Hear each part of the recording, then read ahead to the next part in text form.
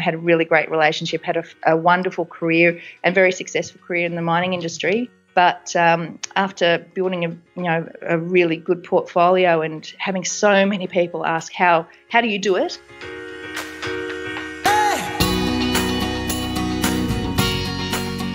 This is Property Investory, where we talk to successful property investors to find out more about their stories, mindset and strategies. I'm Tyron Shump, and in this episode we're speaking with Jane Slack-Smith, a farm girl from Dubbo who became inspired to get into property and has since built a multi-million-dollar portfolio and property advisory empire to boot. Uncover the story behind her transition from mines to millions and learn from her.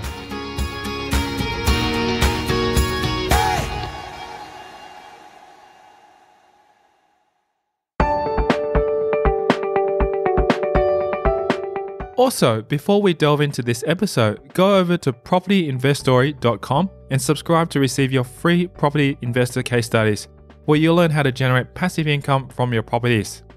Go there now to sign up for free.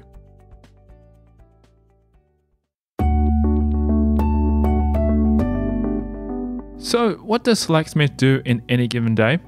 On a given day, I might have 3 to 4 discovery calls with new clients who are looking for finance, and we just work out whether we're a good fit in working together, because I don't believe that everyone works together well. So for me, it's really important in providing some understanding of what each party needs in a relationship so that we can go on, because I really want to be part of people's long-term goals rather than a one and done kind of loan provider.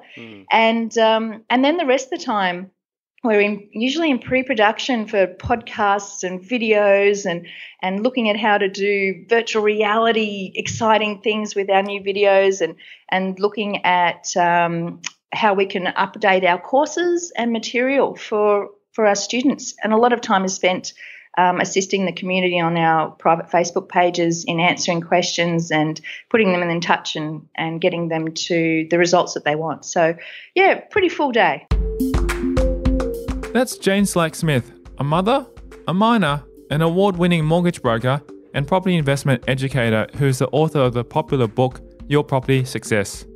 However, it didn't all start that way. As a girl from the bush, from a farm in Dubbo, I was one of the first to attend a university in my family, and I did a mining engineering degree and specialised in explosives. So I spent the next 18 years working in the mining industry, which was very exciting.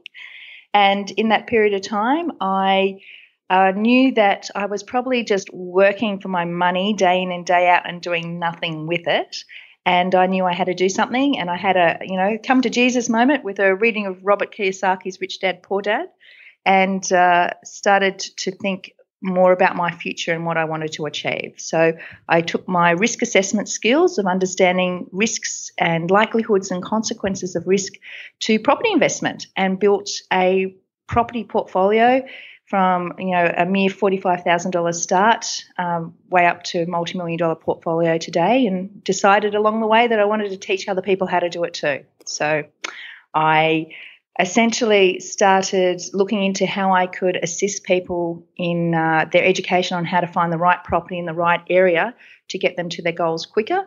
And I realised back in 2004, 2005 that if I did that without having professional indemnity insurance, I was probably going to put some risk around my own portfolio, and the only person or profession at that stage that could talk about property was a mortgage broker.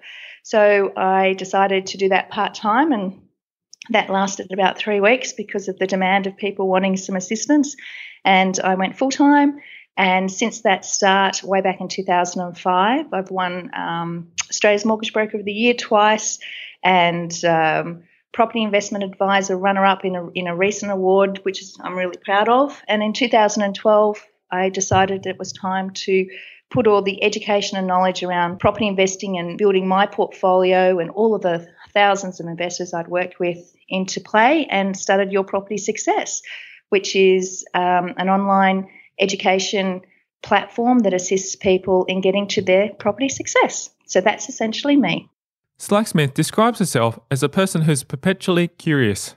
I always want to learn more, and I'm always signing up for courses. And something like, James Patterson teaches how to write, because I'm interested in how to convey my message and be a better writer. I don't necessarily want to write a book. I have written one book, Your Property Success with Renovation, but, I don't plan on writing anymore. But it just intrigues me looking at people who excel at what they do and shortcutting the path of pain that they've been through and learn from their mistakes and learn their recommendations so I can put those things into place. So, I do courses on photography, writing, marketing, obviously, finance, and I'm always looking to learn more, and I'm always curious about what people are doing so that I can learn from their experiences as well.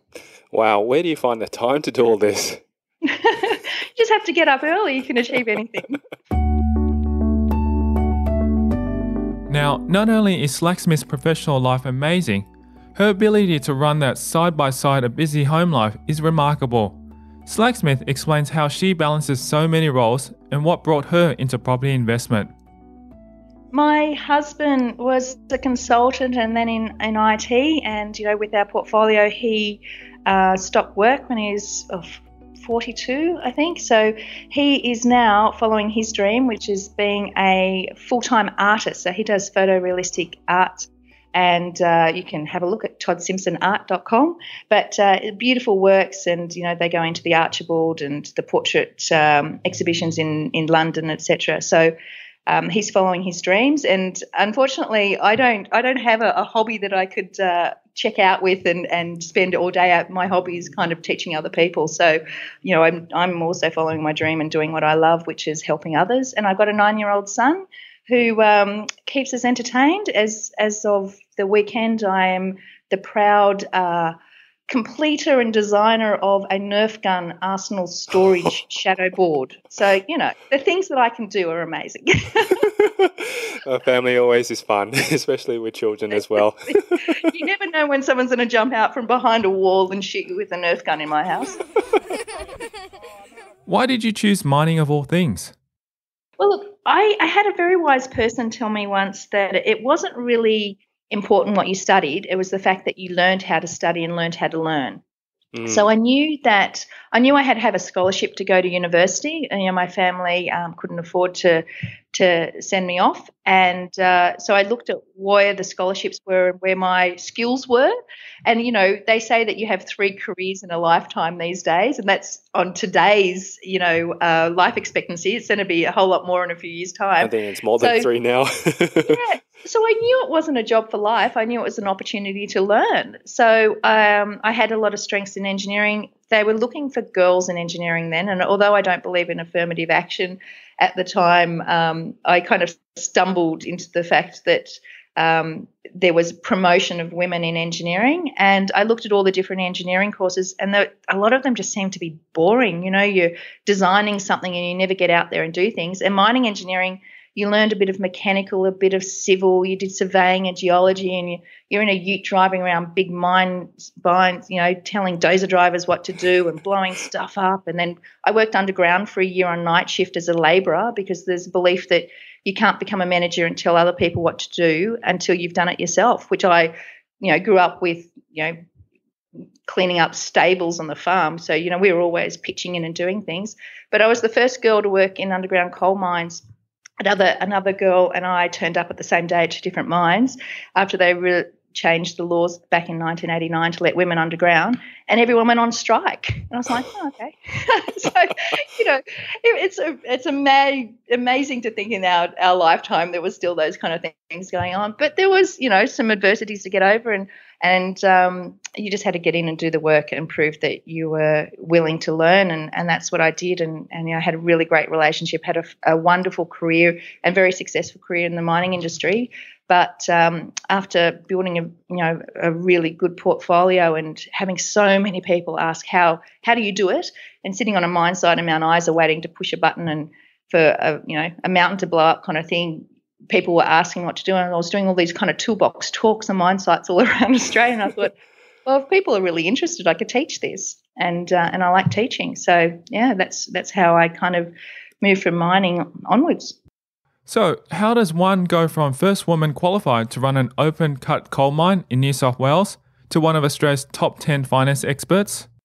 What I was doing was at that time I was working for a company that was an explosives company, and as an expert, different mine sites would ask me to come and design blasts for them, or do safety audits, or do incident analysis of something that went wrong. So I got, by virtue of that, to go to most mine sites throughout Australia. Okay, gotcha. And whilst I was on the mine sites, they'd go, "Hey, what have you been up to?" I'm like, well, I'm going back to Sydney to renovate a house this weekend. They're like, "What? Tell me about it." So naturally one thing would lead to another, and they're like, "How are you doing this?" I'm like, "How are you not doing it? We're on the same income." So then we started chatting about, well, how can you, make your money work for you rather than not work for you? You work for your money. So to Robert Kiyosaki. So yeah. Coming up after the break, we'll delve into Slacksmith's journey on how she became a property investor and grew her multi-million-dollar portfolio. And then 9 months later, that $425,000 property was revalued at $700,000. So I took a personal loan out and did a $50,000 renovation. And then I pulled out $100,000 and went to Sydney and did it for the next property and pulled out money and did it again. Also, hear about her role as a mentor to hundreds of people through a vast educational empire. For me, it's about the stories, and it's about the people, and it's about getting people to a place that might just be an aha moment.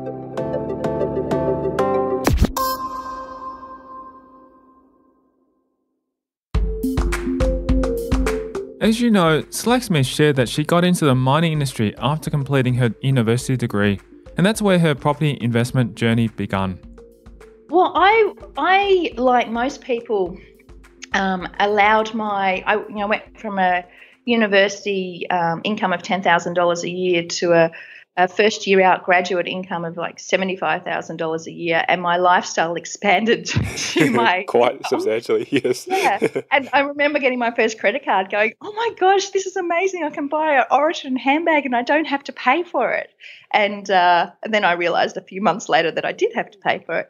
But so I was very much into that disposable world. I hadn't come from an affluent background, so having money, I could help my parents, I could help put my sister through school and put her through university. I could, go on holidays. So I did all of that, and I didn't save a lot. And then when I hit 28 and sat down and had the moment with Rich Dad Poor Dad, I thought, oh my gosh, what am I doing? I'm going to have to help my parents when they retire, because they'll be on the couple's income because they haven't got investments that they can fall back on.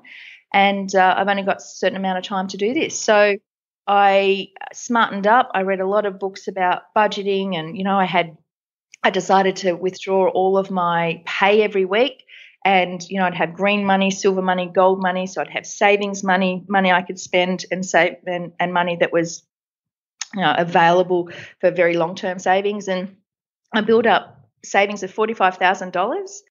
So I bought my first property for $425,000. $25,000 went straight to stamp duty, so I had a 5% deposit. And then 9 months later, that $425,000 property was revalued at $700,000. So I took a personal loan out and did a $50,000 renovation. And then I pulled out $100,000 and went to Sydney and did it for the next property and pulled out money and did it again, and built up the portfolio very quickly by using no more than that first $45,000 to contribute to buying the properties. Wow. How did you feel when you first bought your first property? Oh my gosh, like I felt since every property since, buyer's remorse. You're like, oh my God, what have I done? And then you sit down and go, I've done the numbers, I've done the research, I understand the risks, I've minimized the risks, it's right. Yeah. But I think when I speak to clients, and we've got people putting in offers on properties every day, and I do deal reviews for our clients to just make sure that it's the property fits their buying criteria.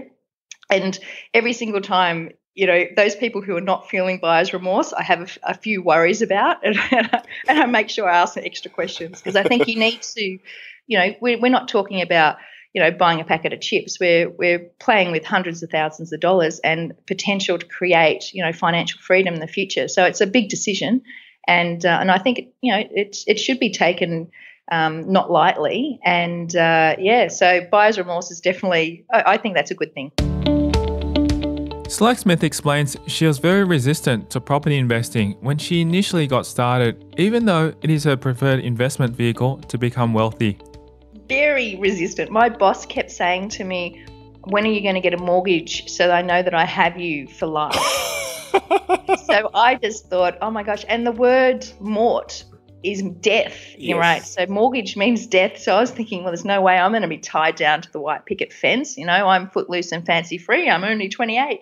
And so I had a lot of fear around the property investment. And like a lot of people, I didn't realize that you could invest in property without owning your own home.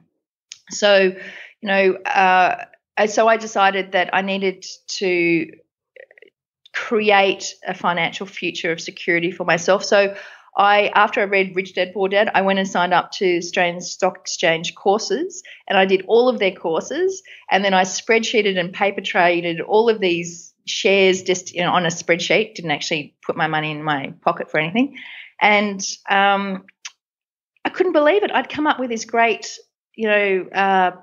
analysis of a company, and they'd then go and change the board, or they'd change their strategic direction, and all my research had gone out the window. No. I kept thinking, I've got no control.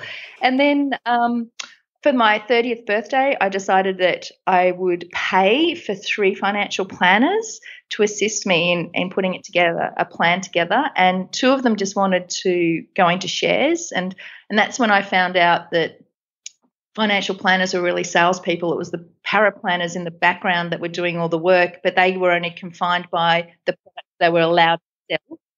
So that really confused me. And then one guy wanted to day trade for me shares, which I don't even think financial planners legally could do. And I asked them about property, and they said, well, financial planners are not allowed to talk about property because it's not a listed property security class. So that all changed only just a few years ago. So I was kind of on my own. So I made this investment, my $45,000. I took I basically monitored what the shares would have been done under the recommendations of the 2 brokers and financial planners. And I did my property investing at the same time. And obviously, I made like $175,000 in 9 months with the property investing. And the one lot of shares that if I put my $45,000 in would have gone up to 50, and the other one went down to about 42.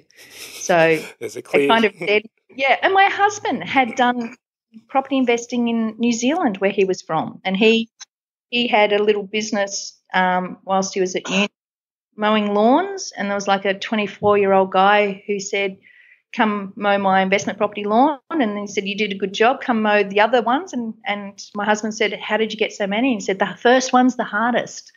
And once you get the right one for the first one, you can build your portfolio. So he was really inspired.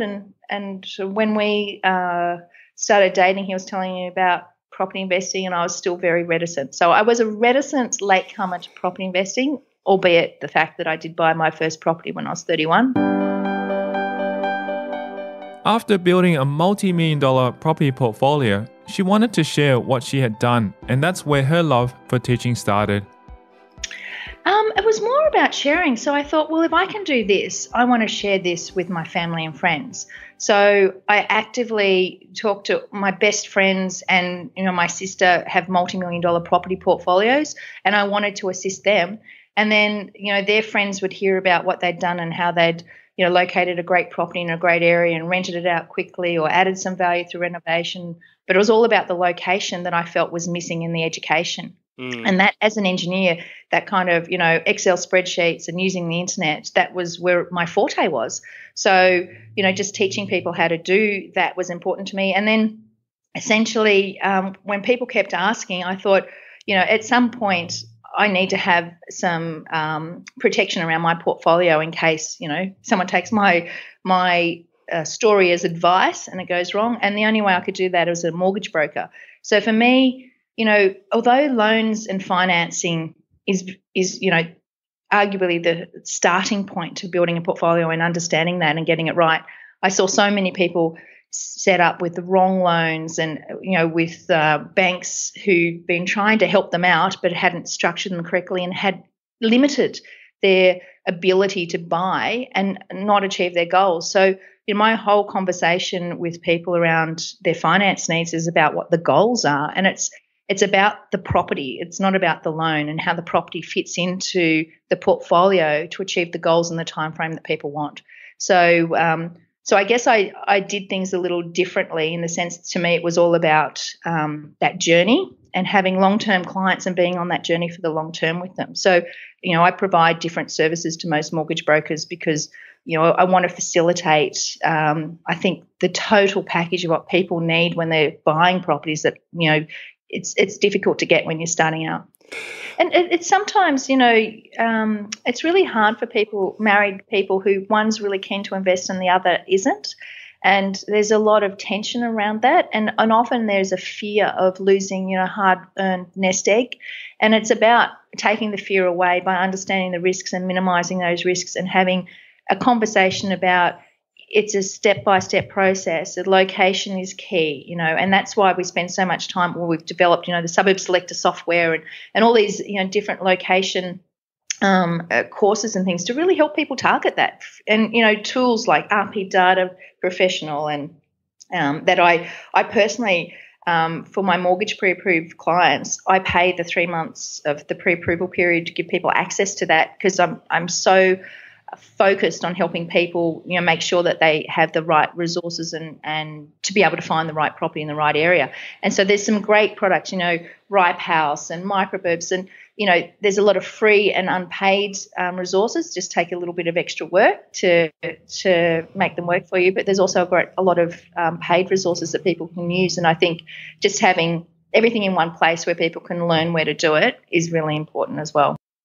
Slacksmith points out that she's a really low-risk type of personality, and every single thing she did would have to ensure there were minimal risks involved, which led her to learn from others. Being curious and a lifetime learner, I also wanted to read everyone's books. And, I've got 135 books on property on my bookshelf at the moment. And Wow. I really wanted to learn from others' mistakes so I didn't make them.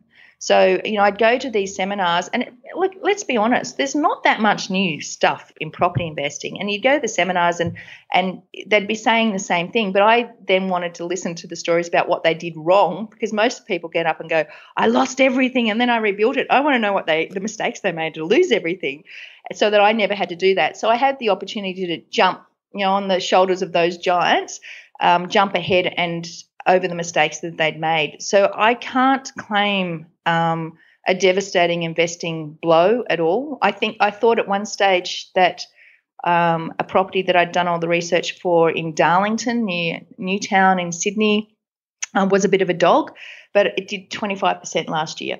So we're okay with that. Okay, you're doing well. And what about any renovation things? There's just a 2-year delay on what I had expected in the growth potential. So, Slacksmith saw that there wasn't really anyone in the market who could share quality education and resources during her investing time, and decided that she would take the lead in creating this type of community herself.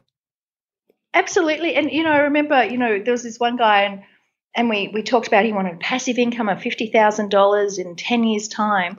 And then he rang up really excited. He said, I found this property, and it was like Kempsey or something, not to say anything against Kempsey, but I pulled up these Residex reports. I'm like, there's zero growth predicted and there's high vacancy rates. And he said, yeah, but it's cheap. It's the guy next to my dad's place and we don't have to go through an agent, so I'm getting it 10 grand cheaper.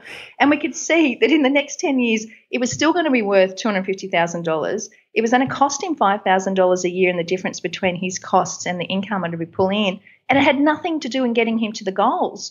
And, it was kind of that aha moment when I thought, providing people with some thoughts and direction is one thing, but being very focused on delivering a quality education that people can go through at their own pace and not turn up for a weekend and get the rah-rah excitement and then, get back home and life kind of hits you in the face. Mm-hmm. I wanted people to have a resource they could go to time and time again. And I looked around Australia and I couldn't find anyone doing online education in the kind of, full of integrity and honesty and kind of like, here's the facts, and, take the information and do it yourself. There's no kind of steak knives being thrown in. So I went to the States, and I found an educator over there and spent a year being mentored, just flying backwards and forwards from Australia and learning best practices in trying to educate people in the best in adult education, and made us probably could have bought a house with what I had put into developing the education platform. But to be able to communicate those stories and sharings, and it's just, I mean, in the last 5 years, the community that we've built and the students that we have, they're just so lovely and so supportive, and just people in the private Facebook groups, they might be saying, hey, there's a deal on Grace Online, I'm getting a ute together to go down and pick it up. Does anyone want to help? I can pick up stuff for you and drop it off. Or there'll be someone else saying, quick, I need a roof repair here, and people jumping online and giving people numbers or here's a property I've been looking at, what do you think I could do with the floor plan? And it's just the generosity of spirit and that community involvement that I'm just so proud of, and that's what I wanted. Slacksmith says she's got a deep sense of happiness and excitement to hear her clients succeed, which continues to motivate her to help others every day.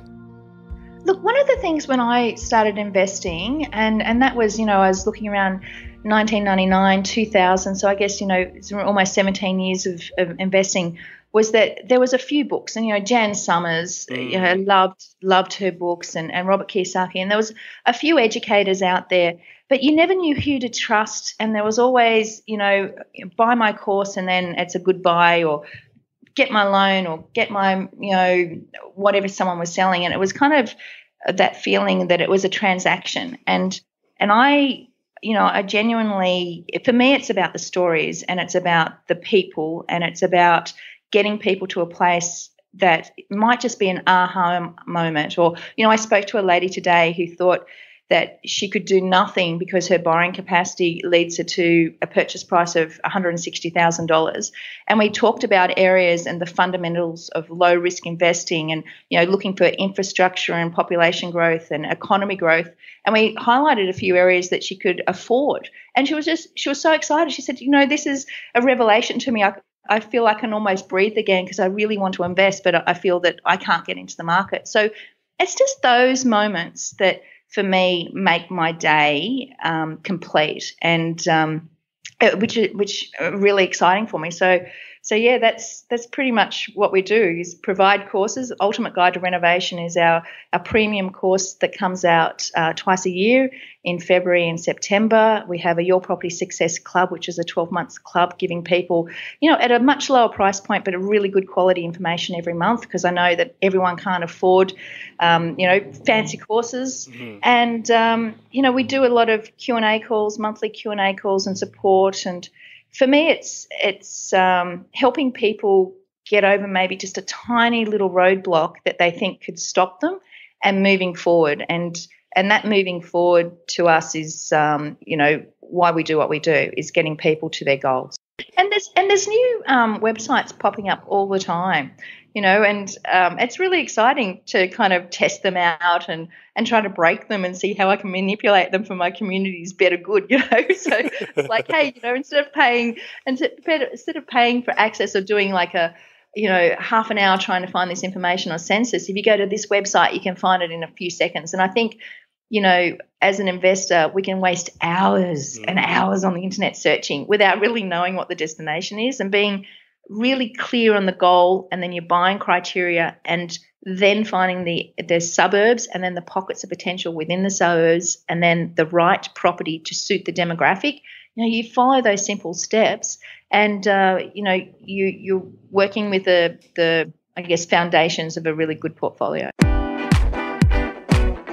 So, inspired by this story and what Jane Slacksmith is excited about today, we'll keep the conversation going in a future episode on Property Investory Podcast, where we talk about how to apply the strategy. Didn't want to be an active property investor that is, out there looking at properties every day. I wanted to have a set and forget portfolio that just goes up in value by $1 million a year. How nice would that be? To success habits for property investing. Once I put my mind to something, I really give it my all, and I guess being tenacious is probably the dominant characteristic of that. And that's in a future episode on Property Investory Podcast. To get the full transcript and see the show notes, visit our website at propertyinvestory.com. Thanks for listening.